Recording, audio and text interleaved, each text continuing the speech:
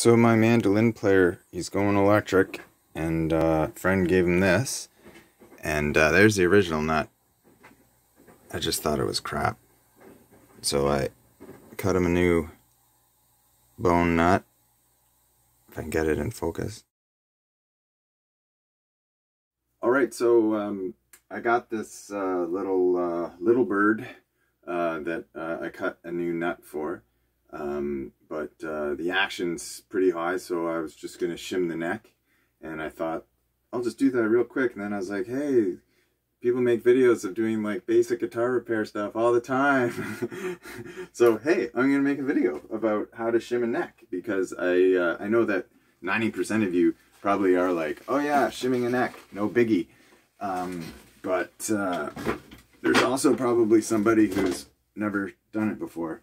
So with a bolt-on guitar or little Mando bird, super easy. The shimming the neck, what you're doing is you're adjusting the neck angle. So if the neck is angled down away from the body, that is going to lower the string action.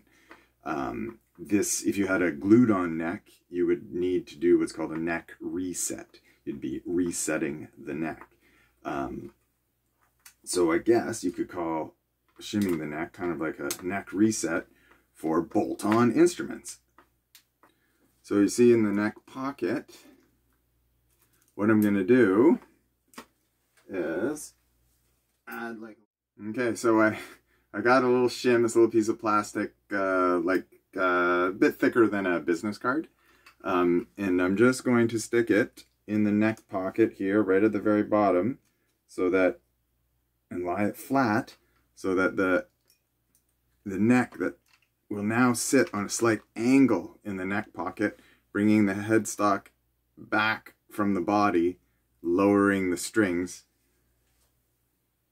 on the frets, which I can raise, readjust with the saddles. Here we are with the little Mando bird. I'm really happy with how my nut came out.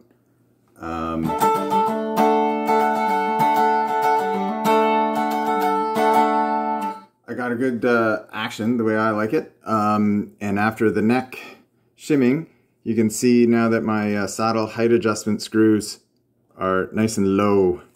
I found before the neck that, you know, your hand hits that and you'd get cut and like, oh. But anyway, I'm not a picker. If you know me, you know I'm not a picker.